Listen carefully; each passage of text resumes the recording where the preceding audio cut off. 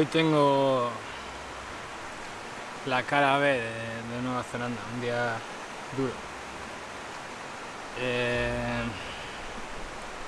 Por la mañana me he levantado, he recogido el campamento y el plan era pescar un río, bueno, relativamente conocido.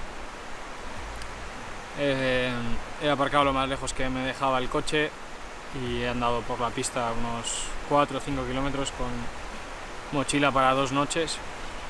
Y al llegar al final de la pista para 4x4 había tres pickups, así que con las mismas me he dado la vuelta y buscando unos mapas he encontrado este río, así que con las mismas me he ido para allá, he accedido y bueno, llevo 3 horas andando. No sé los kilómetros que llevaré, probablemente cerca de 10, y solamente he visto 2 peces, uno en un pozo y otro en una tabla,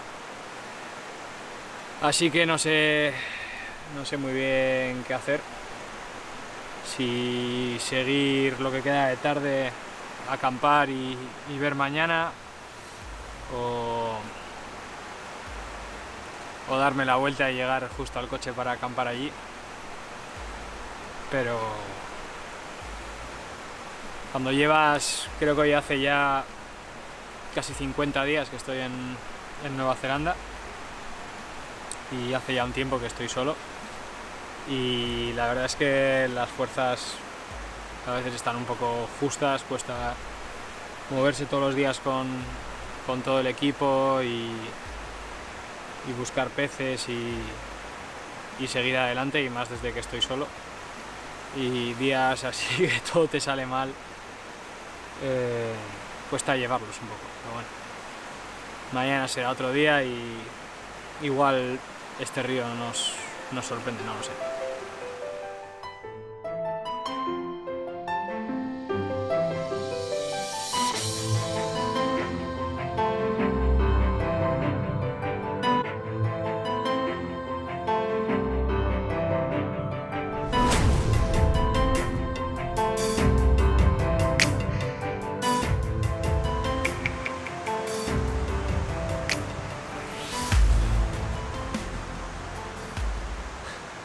No hay nada como los michis en la sopa.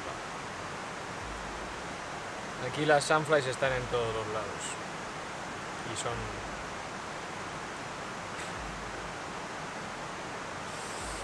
y es algo para lo que hay que mentalizarse.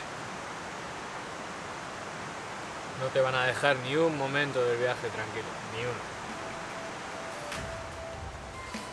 Es año de ratones, es un mice year, como dicen aquí en Nueva Zelanda. Aquí cada 4, 5 o 6 años es algo cíclico, pero no se puede saber exactamente qué año va a ser, porque depende de la floración de unos árboles de estos bosques y unos frutos que dan, que hacen que los ratones puedan alcanzar unas poblaciones bestiales. Bueno, pues coincidiendo con esos años, las truchas se ponen moradas a ratones. En periodos nocturnos de actividad de los ratones caen al agua y las truchas, proteína. Así que por eso alcanzan los tamaños que estamos viendo este año.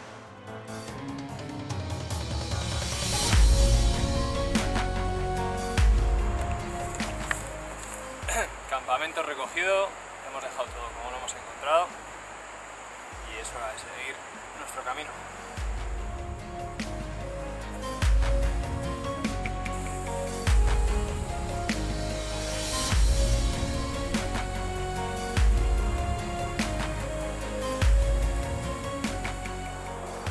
Casi me como una trucha, así va subiendo. Está en la corriente, es bastante complicada de ver y estaba pegada a una piedra. Ya he sobrepasado la posición y no quiero volver atrás, voy a intentar pegarla con una ninfa y a ver qué pasa.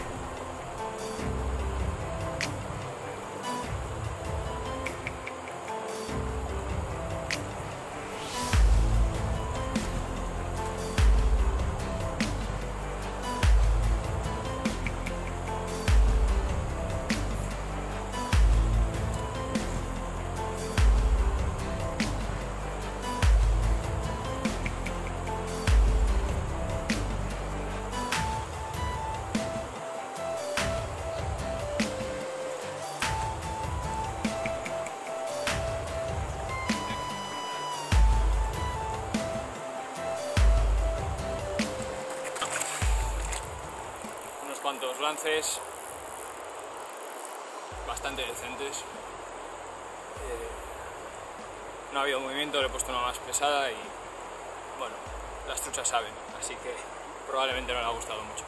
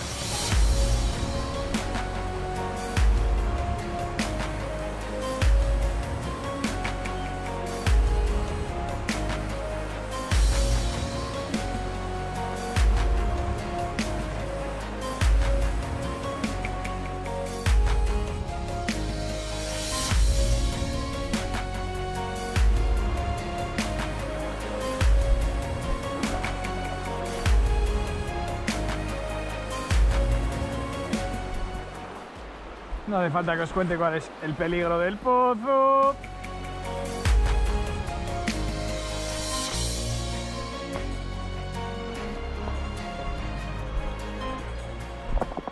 Vamos a ver si aquí puedo controlar más la pelea que antes.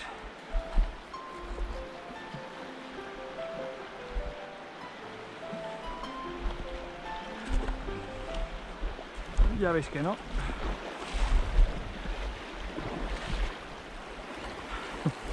Se me acaba de pasar por ahí debajo.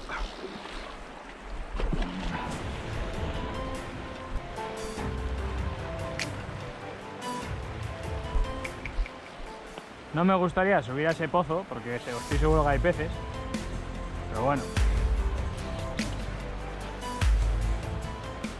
son tercos como ellos solos.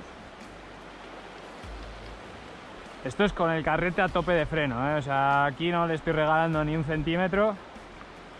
Y bueno, ya veis, quería pescar este pozo, pero no lo voy a poder pescar. No sé si habéis visto, pero acaba de salir una disparada hacia la otra orilla.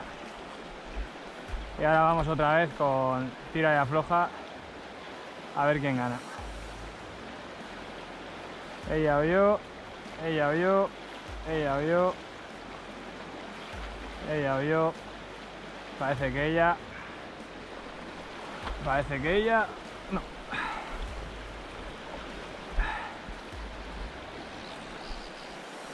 Parece que yo.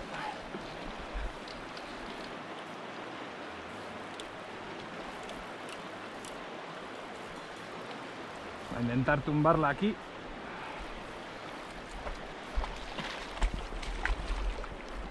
Ahí la tenéis.